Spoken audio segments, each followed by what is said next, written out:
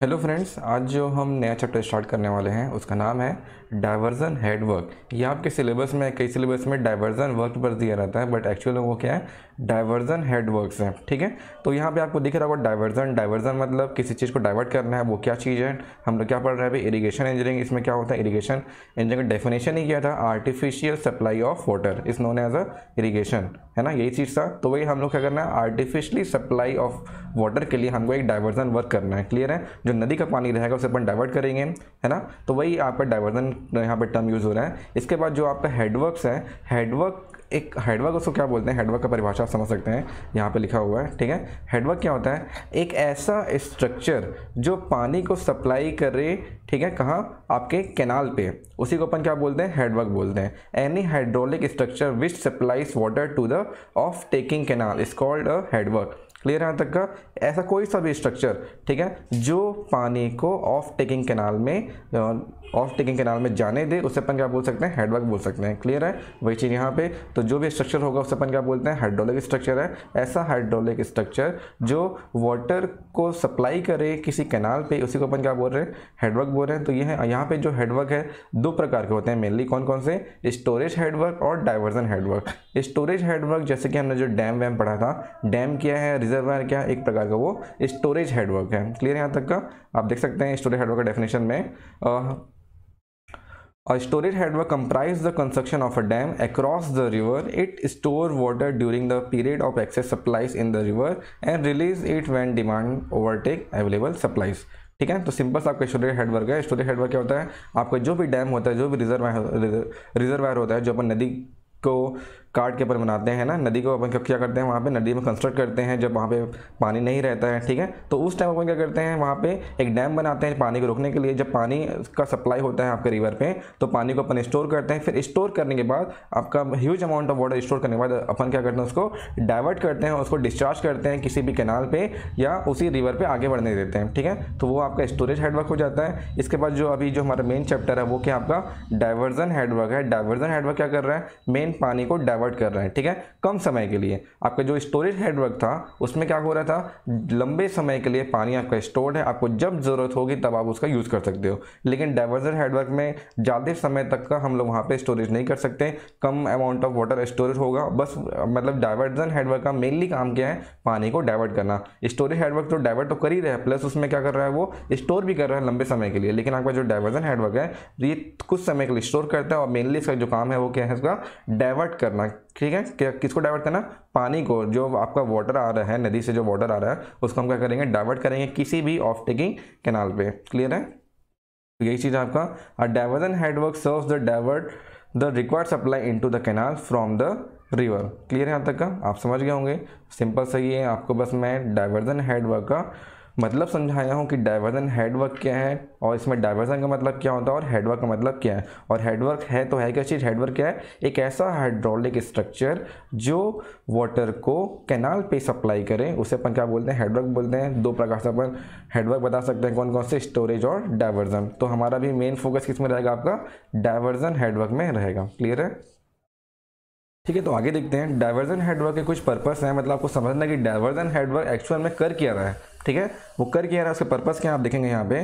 ठीक है, तो पर्पस क्या है इसका, पहला पर्पस आप देख सकते हैं, एक मिनट। ठीक है, तो पहला पर्पस देखो, it rises the water level in the river so that the commanded area can be increase. मतलब क्या कर रहा है, एक जो डाइवर्जन हेडवर्क है वो क्या कर रहे हैं, वाटर के लेवल को इंक्रीज कर रहे हैं। जब वाटर का लेवल इंक्रीज होगा तभी तो अपन उस चीज़ को डाइवर्ट कर सकते हैं। ठीक है, उसके बारे में बताया गया है यहाँ पे। उसके बाद it regulates the intake of water into the canal. हम लोग जो कैनाल पे वाटर सप्लाई करने वाले हैं उसे रेगुलेट कर सकते हैं। रेगुलेट मतलब समझ रहे हो, रेगुलेट मतलब कम या ज़्यादा। जैसे कि आपके पंखा का जो फैन का जो रेगुलेटर होता है, आपको स्पीड चलाना है तो पंखे के जो रेगुलेटर है उसको 7 में कर देते हैं, 5 में करते हैं, तो 5 में कर देते हैं, तो आपका जो फैन है वो स्पीड चलता है। तो इसी प्रकार से एक रेगुलेट्स कर सकते हैं किसको, वाटर को कैनाल में, किसके जरिए, आपका रेगुलेटर्स के जरिए। डिफरेंट टाइप के रेगुलेटर्स होते हैं, वही अपन देखेंगे बाद में। फिर देखेंगे it control the silt entry into the canal. क्या बता रहा है यहाँ पे, it control the silt entry. अगर हम पानी को थोड़ी देर के लिए स्टोर करते हैं तो जितने भी उसमें जो नदी के पानी में जितने भी कण हैं सैंड के, ठीक है, या मिट्टी के, कुछ भी वहाँ पे पार्टिकल्स हैं वो क्या हो जाएंगे, बैठ जाएंगे और आपके कैनाल में फ्री ऑफ सिल्ट आपका एंट्री वाटर एंट्री होगा। क्लियर है यहाँ तक का। इसके बाद देखेंगे it reduce fluctuates in the level of supply in the river. Clear है यहाँ तक का। Reduce the A fluctuation in the level of supply in the river. फिर आपका it store water for tidying over small period of short supplies. मैंने आपको पहले ही बताया था कि जो डाइवर्जन हेडवर्क है वो कम समय के लिए पानी को स्टोर कर रहा है। मेन काम क्या है इसका, थोड़ा सा वाटर लेवल इंक्रीज होगा और हम इसको कहाँ करेंगे, आपका डाइवर्ट कर देंगे, कहाँ, आपके किसी भी कैनाल पे। ठीक है। फिर है आपका, ठीक है, इतना ही है मेनली। ठीक है, तो ये आपका पर्पस है। मेन पर्पस क्या है आपके डाइवर्जन हेडवर्क का पर्पस ये है, हमको वाटर लेवल को थोड़ा सा इंक्रीज करना है ताकि हम उस वाटर को कहाँ सप्लाई कर सकें, किसी भी ऑफ टेकिंग कैनाल पे अपन सप्लाई कर सकें। ऑफ टेकिंग कैनाल मतलब आपका डाइवर्जन हेडवर्क से एक कैनाल लगा होगा, उसे ही अपन क्या बोलते हैं, ऑफ टेकिंग कैनाल बोलते हैं। क्लियर यहाँ तक का। और जब आपका वाटर लेवल इंक्रीज हो जाएगा तो अपन उससे क्या कर सकते हैं, आपके वाटर को डाइवर्ट कर सकते हैं, प्लस आप अमाउंट ऑफ वाटर को रेगुलेट कर सकते हो कि कितना हमको फुल वाटर सप्लाई करना है आपके कैनाल पे या आपका हाफ वाटर सप्लाई करना है। मतलब डिफरेंट टाइप के आप वाटर वहाँ पे सप्लाई कर सकते हो with the help of regulators. Clear है। और बहुत अच्छा एक चीज़ लिखा हुआ तीसरे पॉइंट पे, क्या, control the silt entry. Silt entry मतलब आप देखे होंगे नदी में जब भी पानी बहता है तो उसमें कण होते हैं, मिट्टी होती है। ठीक है, तो ये सब जो चीज़ें हैं, जो आपके पार्टिकल्स हैं, ठीक है, सिल्ट एंट्री होती है, वो हम कैनाल में नहीं होने देंगे विद द हेल्प ऑफ आपका डाइवर्जन हेडवर्क। ठीक है, डाइवर्जन हेडवर्क में आपका पानी थोड़ा सा स्टोर होगा और जब स्टोर होगा तो ऑटोमेटिक आपका जो सिल्ट है नीचे बैठने लगेगा और आपके कैनाल पे फ्री सिल्ट आपका वाटर बह सकता है। क्लियर है यहाँ तक का।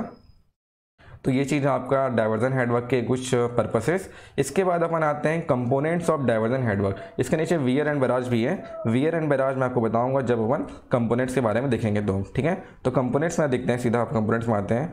देखो ये है मेन स्ट्रक्चर किसका, डाइवर्जन हेडवर्क का। क्लियर है, ये है मेन स्ट्रक्चर किसका, पूरा डाइवर्जन हेडवर्क का। ये आपका मेन स्ट्रक्चर है आपका, सेम टू सेम ऐसा बनने वाला है आपका डाइवर्जन हेडवर्क ओरिजिनल में। मैं आपको ओरिजिनल इमेज एक बार दिखाता हूँ, फिर आपको और अच्छे से समझ आ जाएगा। तो देखिए यहाँ पे एक गूगल मैप में मैं एक दर्री डैम खोला हूँ। ठीक है, तो दर्री डैम में आपका एक बैराज बना हुआ है ना। तो वो बैराज ही क्या है, एक प्रकार का डाइवर्जन हेडवर्क है। ठीक है, तो डाइवर्जन हेडवर्क मैं इसलिए बोल रहा हूँ क्योंकि ये आपका मेन रोड है आपका बैराज का। ठीक है, बैराज भी वहीं पे लगा हुआ है। जो बैराज है यहाँ पे छोटा डैम बना हुआ है, दर्री डैम जिसको बोलते हैं, वहाँ पे डैम बना हुआ है ऐसा, और उसके ऊपर रोड भी बना हुआ है। ठीक है, तो यहाँ पे आप देख सकते हैं यहाँ पे क्या हो रहा है, ये जो डैम है इसी को अपन क्या बोल रहे हैं, डाइवर्जन हेडवर्क बोल रहे हैं। और यहाँ से एक कैनाल गया हुआ है। ठीक है, आपको दिख रहा है यहाँ से एक कैनाल गया हुआ है। वो कैनाल क्या कर रहा है, जो यहाँ पानी रोक रहे हैं अपन, जो डाइवर्ट कर रहे हैं पानी, वो कहाँ कर रहे हैं, यहाँ पे ऑफ टेकिंग कैनाल में डाइवर्ट कर रहे हैं। ठीक है, तो ये रियल इमेज है आपका किसका, एकदम आप जाके भी देख सकते हैं। आप दर्री कभी जाते हैं, कोरबा जाते हैं तो आप वहाँ पे देख सकते हैं दर्री डैम, वो क्या है, एक प्रकार का डाइवर्जन हेडवर्क है। ठीक है, तो मैं आपको एक एक करके चीज़ दिखाता हूँ। पहले मैं इसका आपको, अभी आपको ये दिख रहा है, मैं इसका कंपोनेंट के बारे में बताऊँगा आप लोगों को कि एक एक पार्ट्स को अपन क्या बोलते हैं। ठीक है, तो देखते हैं कंपोनेंट्स के बारे में। तो कंपोनेंट्स देखिए, जो पहला जो कंपोनेंट्स है इसका वो क्या है यहाँ पे, वियर। ठीक है, पहला कंपोनेंट्स क्या है यहाँ पे, एक मिनट। ठीक है, पहला कंपोनेंट्स क्या है यहाँ पे, वियर। वियर किसको बोल रहे हैं मैं आपको बताऊंगा वियर क्या चीज़ होता है, उसका डिटेल अपन डेफिनेशन पढ़ेंगे अभी कुछ देर बाद। वियर है पहला आपका कंपोनेंट। इसके बाद जो सेकंड कंपोनेंट आपको दिख रहा है, डिवाइड वॉल।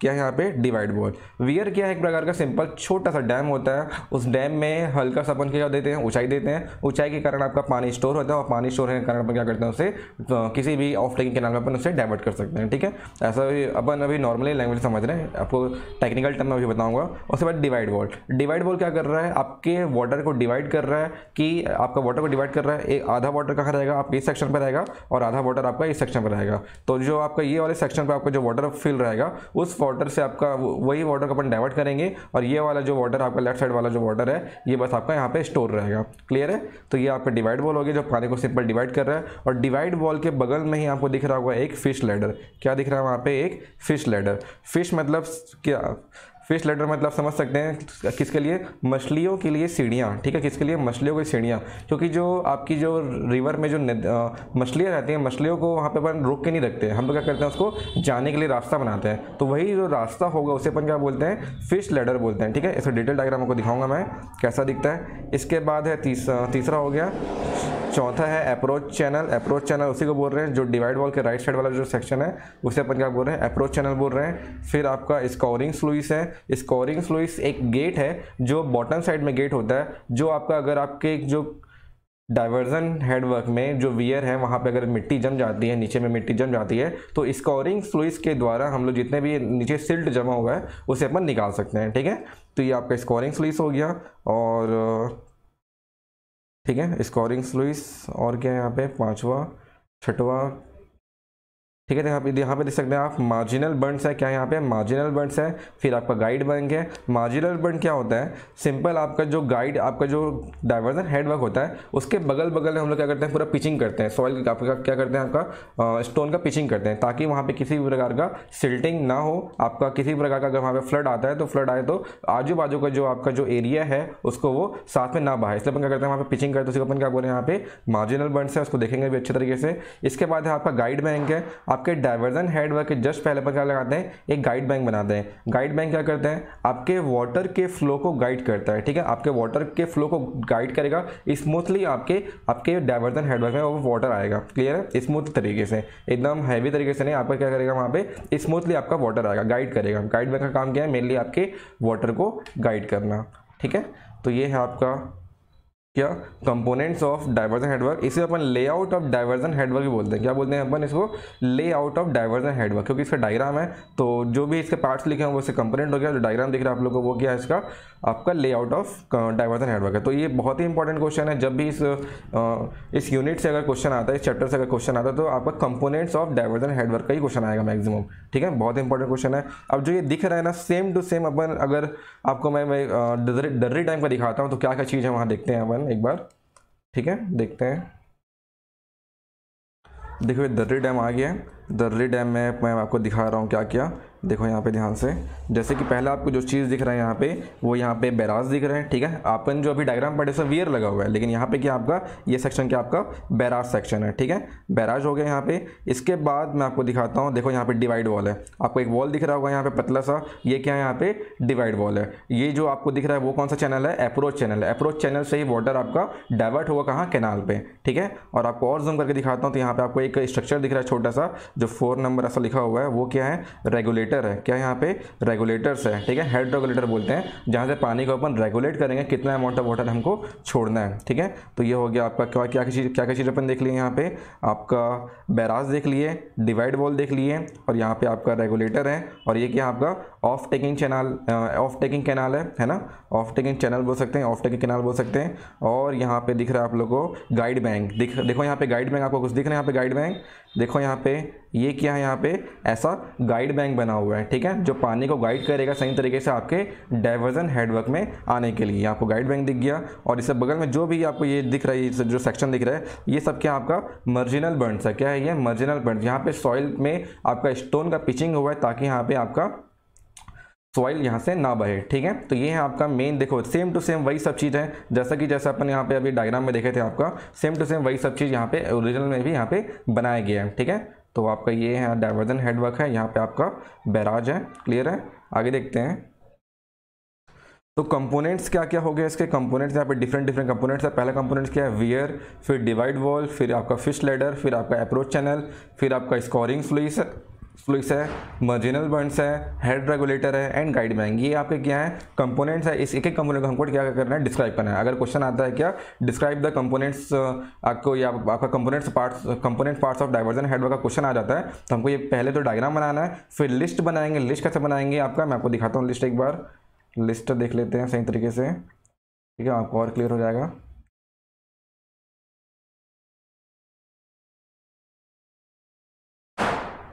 ठीक है, ऐसा आपको यहाँ पे लिस्ट बनाना है। ठीक है, ऐसा अपन लिस्ट बना लेंगे कि पहले कौन कौन से कंपोनेंट्स हैं। यहाँ पे वियर है, बैराज है, वियर या बैराज हो सकता है, डिवाइड वॉल है, फिश लैडर है, आपका अप्रोच चैनल है, स्कोरिंग फ्लूइड्स है, silt prevention device, canal head regulator, and river training work. River training work में आपको दोनों चीज़ आ जाएंगे, मार्जिनल बर्न्स आ जाएंगे और आपके गाइड बैंक आ जाएंगे। ठीक है, इसके बाद अपन एक एक को डिस्क्राइब करेंगे, जैसे कि वियर एंड बैराज क्या होता है। तो वियर आप तो देखेंगे, वियर एंड बैराज क्या होता है। जैसे कि आप अगर आप चापा गए होंगे, तो चापा के जो मेन ब्रिज है, मेन ब्रिज के लेफ्ट साइड में एक छोटा सा एक क्या बना है, वहाँ पे वियर बना हुआ है। ठीक है, वहाँ पे क्या बना हुआ है, वियर, जो पानी को स्टोर किया है, वहाँ से डाइवर्ट तो नहीं कर रहा है, बस वहाँ पे क्या किया है, पानी को स्टोर किया है, जहाँ पे थोड़ा से नॉर्मली छोटे छोटे गेट्स लगे हुए हैं। क्लियर है, जो छोटा वाला सेक्शन है, जो आपके जस्ट बगल में, जो आपका चापा का जो मेन ब्रिज है, मेन ब्रिज के जस्ट बगल में एक आपका क्या है, छोटा सा पतला सा आपका क्या है, जहाँ से आपका जो मेनली बाइक जाते हैं, बाइक साइकिल जाते हैं, पेडेस्ट्रियन लोग जाते हैं, तो वो क्या आपका छोटा सा स्मॉल सा वियर है, लेकिन वहाँ से अपन डाइवर्ट नहीं कर रहे हैं।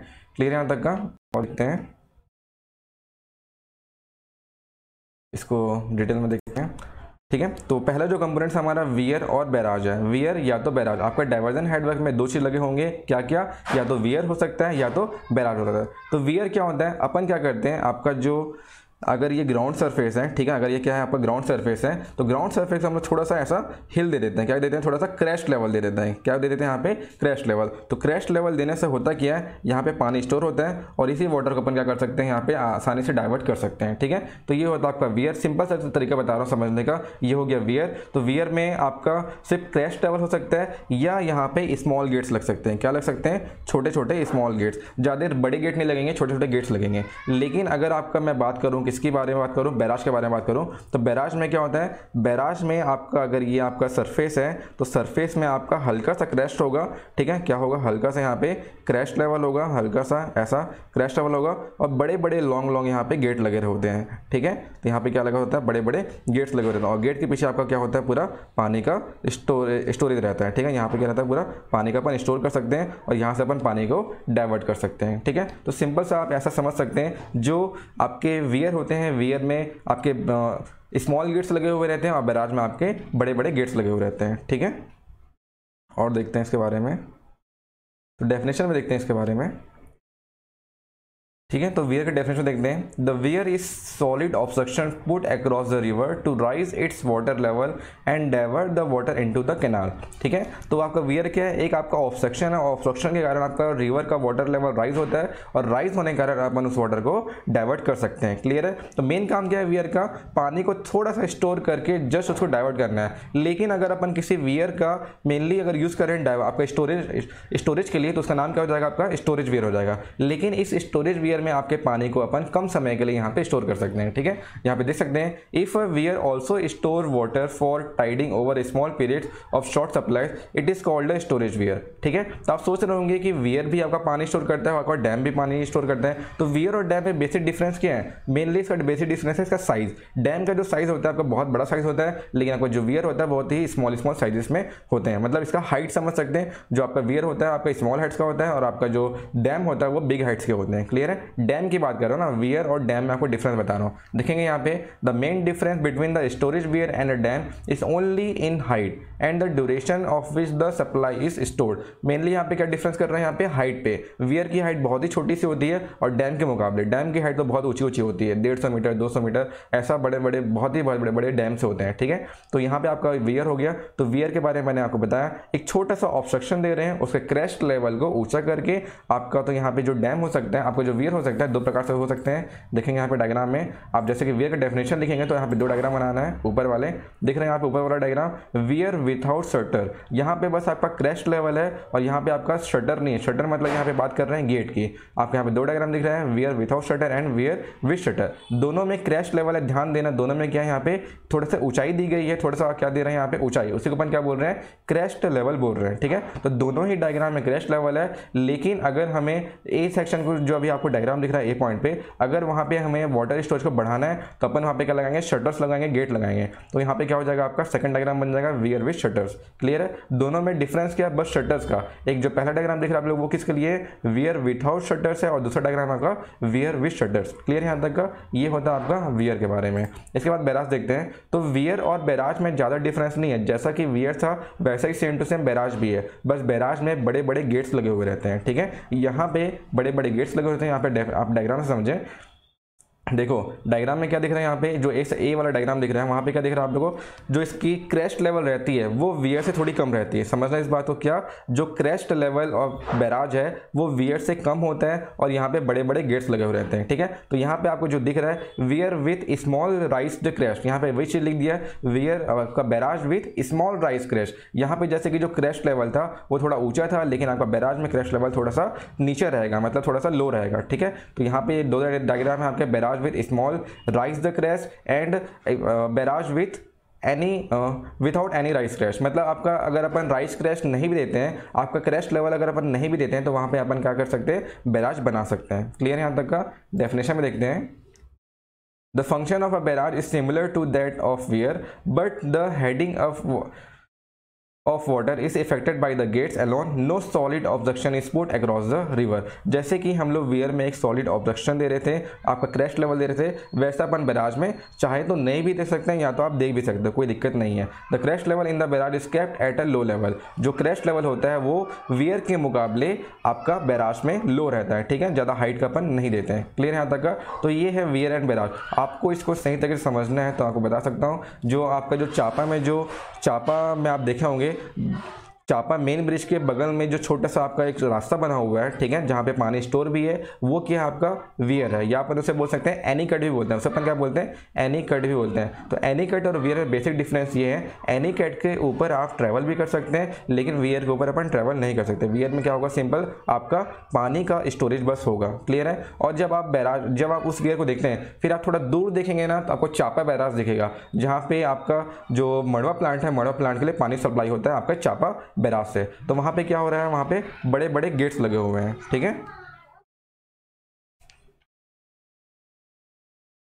ठीक है. तो ये आपको वियर एंड बैराज का डेफिनेशन लिखने के बाद एक डायग्राम बनाना है आप लोगों को. Wear without shutters, wear with shutters, barrage with small crest and barrage without crest. ठीक है, तो ये डायग्राम बनाएंगे.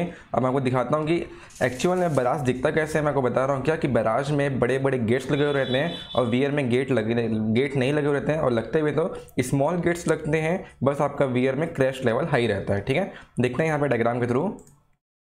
ठीक है, तो जैसे यहाँ पे देख सकते हैं, ये बैराज का गेट का यहाँ पे सिस्टम दिया गया है. ठीक है, आप इस टाइप का देखे होगे, यहाँ पे ओपनिंग होता है बैराज का गेट का, है ना. तो ये देखो यहाँ पे इस टाइप का रहता है बैराज. क्लियर है यहाँ तक का? और इस तरह से गेट लगे हुए रहते हैं, इसको अपन बैराज बोलते हैं. ठीक है, तो वैसे अपन वियर किसको बोलेंगे? वियर आपका स्मॉल अमाउंट ऑफ ऑब्स्ट्रक्शन दे देते हैं. यहाँ पे क्रैश लेवल को थोड़ा हाई किए, क्रैश लेवल को हाई करने के बाद यहाँ पे पानी स्टोर हो जाएगा, और इस वाटर स्टोर को अपन कहाँ क्या कर सकते हैं? थोड़ा सा डाइवर्ट कर सकते हैं. ठीक है, और देखो यहाँ पे इस टाइप अपन क्या बना सकते हैं? वियर बना सकते हैं. तो वियर सिर्फ पानी स्टोर करने के लिए है और उसको डाइवर्ट करने के लिए. लेकिन एक एनी कट नाम का भी एक शब्द होता है, एनी कट टाइप का एक डैम होता है. तो एनी कट में अपन क्या करते हैं? पानी स्टोर भी करते हैं, प्लस उसे स्टोर भी करते हैं, और उस एनी कट के ऊपर से अपन आवागमन भी कर सकते हैं. ठीक है, तो ये चीज़ है आपका क्या एनी कट और वियर एंड बैराज के बारे में. क्लियर है यहाँ तक का? इसके बाद नेक्स्ट देखते हैं. ठीक है, तो आगे का अपन स्लाइड शेयर से पढ़ते हैं. यहाँ पे अच्छा सा बताया गया है.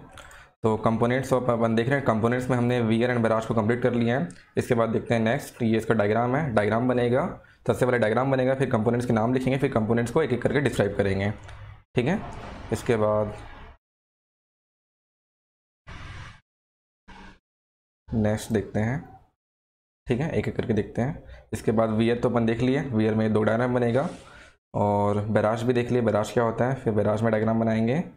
इसके बाद बैराज एंड वियर का एक डिफरेंस है, डिफरेंस भी आता है कभी कभार एग्ज़ाम में तो नहीं आता है, अभी तो नहीं आएगा फिलहाल, अभी बस कंपोनेंट्स आएगा.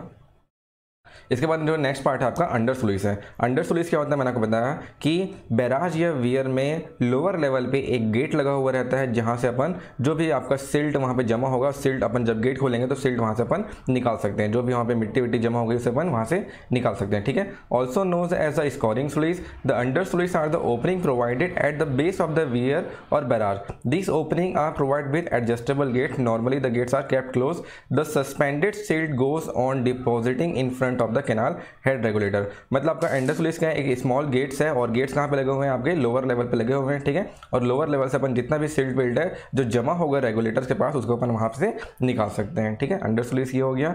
इसके बाद इसी के बारे में, when the silt deposition becomes appreciable the gates are open and the deposited silt is लूजन्ड with N agitator mounting on board. The muddy water flows towards the downstream through the scoring sluice. The gates are then close but at the period of the flood the gates are kept open. तो main काम क्या है इसका? जो silt जमा होंगे ना, उस सिल्ट को वहां से अपने को निकालना है. ठीक है, ताकि आपका कैनाल पे हम लोग सही अच्छा वाटर वहां पे साफ वाटर वहां से भेज सकें. ठीक है, इसके बाद नेक्स्ट देखते हैं. देखेंगे यहाँ पे ये छोटा सा वियर है,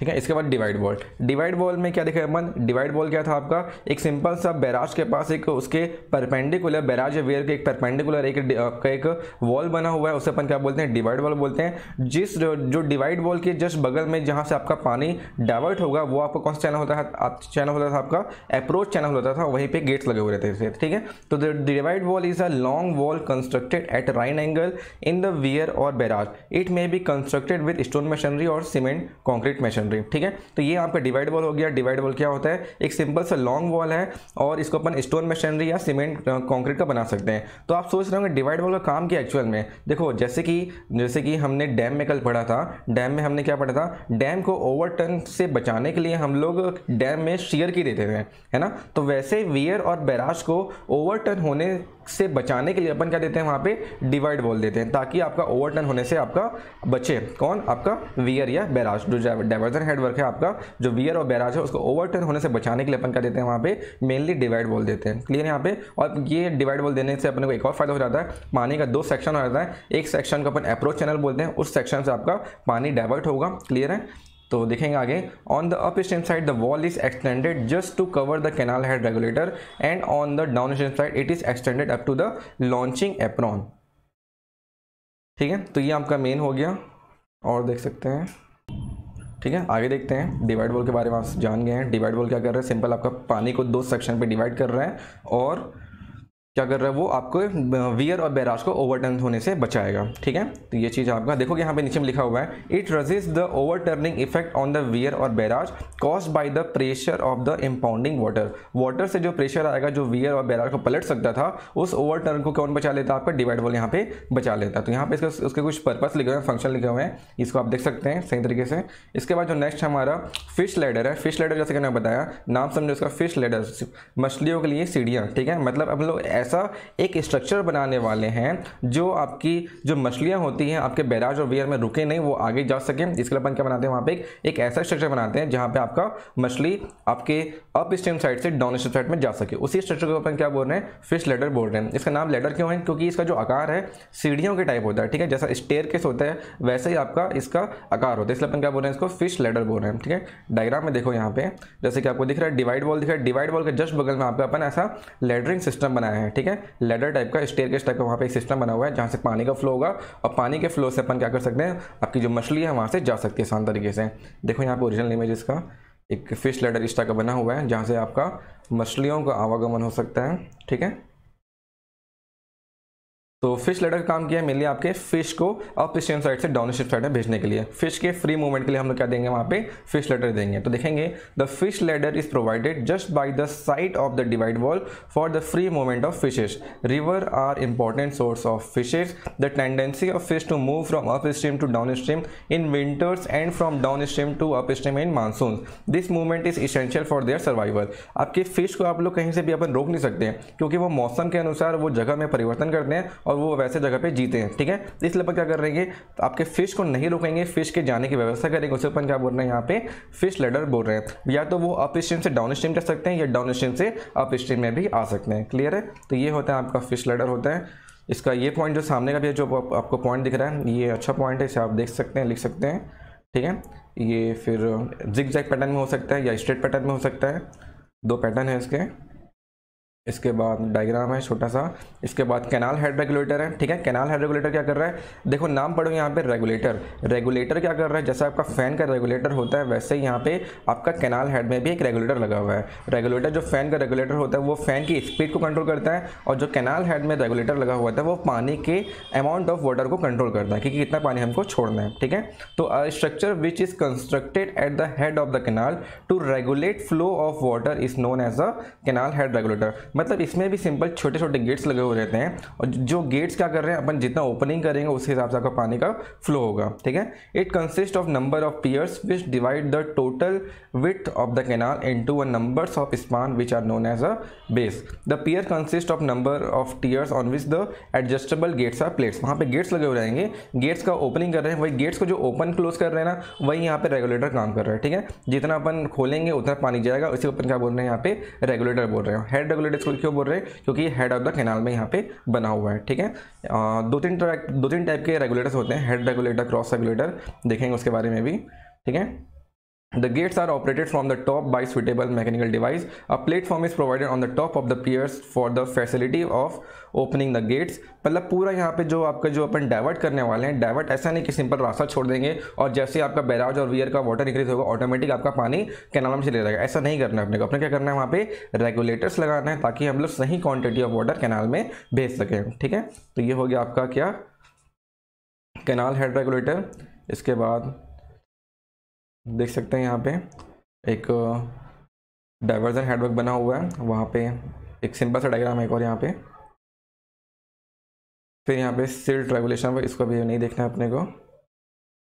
रिवर ट्रेनिंग वर्क, ठीक है। रिवर ट्रेनिंग वर्क में यहाँ पे दो चीज़ आता है। रिवर ट्रेनिंग वर्क मतलब यहाँ पे वाटर को ट्रेन करना है, ट्रेन मतलब गाइड करने के प्रकार से। तो रिवर ट्रेनिंग वर्क में आपके पास तीन चीज़ यहाँ पे आ रहे हैं। अपने को दो चीज़ से भी मतलब है, कौन कौन सा, गाइड बैंक और मार्जिनल बर्न्स। मैंने आपको स्टार्टिंग में जब बताया था डायग्राम के थ्रू, गाइड बैंक क्या कर रहा था, आपका पानी को जो आपका जो रिवर के वाटर को गाइड कर रहा है। गाइड क्या कर रहा है, उसको स्मूथली आपके कहाँ पे ला रहा है, उसको आपके डाइवर्जन जो आपका जो वियर्स रहेगा, बैराज रहेगा, वहाँ पे आपको स्मूथली वाटर लाएगा बिना किसी आपके एडिस के। वहाँ पे लहर वहर या भंवर जो बनता है वो नहीं बनेगा। अगर वो बनेगा तो क्या होगा, आपका सॉइल का इरोजन होगा। उस इरोजन को बचाने के लिए अपन क्या करते हैं, गाइड बैंक लगाते हैं, ठीक है, ताकि वहाँ पे इरोजन ना हो, पानी में भंवर ना बने, एडिस ना बने। तो ये सब के लिए अपन क्या करते हैं, वहाँ पे अपन गाइड बैंक लगाते हैं। और मार्जिनल बर्न्स मैंने आपको क्या बताया था, जो बैराज के जो साइड्स होंगे, बैराज के जो बोथ साइड्स हैं, left hand side and right hand side में, अपन क्या करेंगे, वहाँ पे सॉइल में अपन क्या करेंगे, स्टोन का पिचिंग करेंगे, ताकि वहां पे आपका सॉइल का इरोजन ना हो, सॉइल अपने स्थान से ना बहे। ठीक है, तो उसी को अपन क्या बोल रहे हैं, यहाँ पे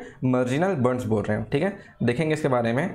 तो गाइड बैंक क्या होता है, when a barrage is constructed across the river which flows through the alluvial soil, the guide bank must be constructed on both the approaches to protect the structure from erosion. ठीक है, तो guide bank का mainly काम क्या है, erosion से बचाना। किसको, हमारे जो स्ट्रक्चर को। अगर स्ट्रक्चर के आजू बाजू अगर इरोजन हो जाएगा तो हमारे स्ट्रक्चर फेल हो सकता है ना। तो वहाँ पे इरोजन ना, इसलिए अपन क्या करते हैं, वहाँ पे गाइड बैंक लगाते हैं। तो गाइड बैंक का फंक्शन क्या हो जाता है यहाँ पे, it protect the barrage from the effect of scoring and erosion. हमारे बैराज में अगर अपन गाइड बैंक नहीं देते तो आपके बैराज के आसपास इरोजन हो सकता था। तो बैराज के आसपास इरोजन ना हो, इसलिए अपन क्या कर रहे हैं, वाटर को गाइड कर रहे हैं, ताकि वहाँ पे भंवर ना बने, किसी भी प्रकार का वेव ना बने, जिसके कारण इरोजन हो सके। ठीक है, आगे देखेंगे। It provide a straight approaches towards the barrage, it control the tendency of changing the course of the river. देखो यहाँ पे क्या लिखा है, tendency of changing the course of the river, मतलब जो रिवर का पानी आ रहा है उसको अपन गाइड करेंगे। गाइड ऐसा गाइड करेंगे ताकि आपका सही फ्लो ऑफ वाटर कहाँ पर आ सके, आपका बैराज या वियर के सामने आ सके। ठीक है, it control the velocity of the flow near the structure. यही चीज़ है आपका मेन क्या है, it controls the velocity flow near the structure, मतलब आपके जो वेलोसिटी ऑफ वाटर है वहाँ पे कंट्रोल करेगा। अगर हाई ज़्यादा हो गया या ज़्यादा ही हाई हो जाता है, वहाँ पे भंवर बनेगा या आपका लहर, आपका वेव्स बनेंगे, उससे इरोजन हो सकते थे। इसलिए अपन क्या कर रहे हैं, गाइड बैंक से उसको कंट्रोल कर रहे हैं। ठीक है, तो गाइड बैंक का क्या काम है, मेनली वाटर को गाइड करना। कैसे गाइड कर रहा है, वेलोसिटी को कम कर रहा है, उसको एक चेंज, उसका जो फ्लो को चेंज कर रहा है सही तरीके से, है ना। तो ये सब चीज़ें यहाँ पे। इसके बाद आपका मार्जिनल बर्न्स। मार्जिनल बर्न्स में देखते हैं, the marginal Burns are earthen embankment which are constructed parallel to the river bank on one और both the banks according to the condition. The top face is generally 3 metre to 4 metre, the side slope on the river side is generally 1:1 and that on the country side is 2:1। तो mainly marginal Burns का काम क्या है, marginal Burns एक प्रकार का embankment है, और एम्बैंकमेंट में हम लोग क्या करेंगे, सॉइल के ऊपर अपन स्टोन का पिचिंग करेंगे, ताकि आपका सॉइल का इरोजन वहाँ पे ना हो सके। ठीक है, तो ये आपका मार्जिनल बर्न्स है। मार्जिनल बर्न्स क्या एक प्रकार का अर्थन एम्बैंकमेंट है, जो आपके वाटर को यहाँ पे गाइड करके एक प्रकार से, ये भी क्या कर रहा है, यहाँ पे गाइड्स कर रहा है, और यहाँ पे सॉइल इरोजन से हमें बचाएगा। ठीक है, तो ये हो गया मार्जिनल बर्न्स। मार्जिनल बर्न्स का क्या क्या पर्पस है देखेंगे। मार्जिनल बर्न के पर्पस हैं, it prevents the flood water और stored water from the entering the surrounding area which may be submerged और मे बी वाटर लॉक्ड। देखो हम लोग मेनली मार्जिनल बर्न्स वहाँ पे एम्बैंकमेंट क्यों बना रहे हैं, क्योंकि अगर अपन अभी क्या करने वाले हैं, पानी को स्टोर करने वाले हैं, तो पानी स्टोर होगा तो साइड के गाँव में, साइड के सिटी में, साइड के जो खेत वेत होंगे, ठीक है, तो वहाँ पानी ना जाए, इसलिए अपन क्या बना रहे हैं, वहाँ पे मेनली यहाँ पे एम्बैंकमेंट बना रहे हैं, किसका, सॉइल का। ठीक है, सॉइल का एम्बैंकमेंट बना रहे हैं, ठीक है, अर्थन एम्बैंकमेंट बना रहे हैं। तो मेनली काम क्या है, इसका पानी को स्टोर करके रखेगा, उसको बाहर की तरफ जाने नहीं देगा, कौन, आपका मार्जिनल बर्न्स। तो वही चीज यहां पे लिखा हुआ है, it prevent the flood water और stored water from entering the surrounding area which may be submerged और may be water locked It retains the flood water or stored water within a specific section.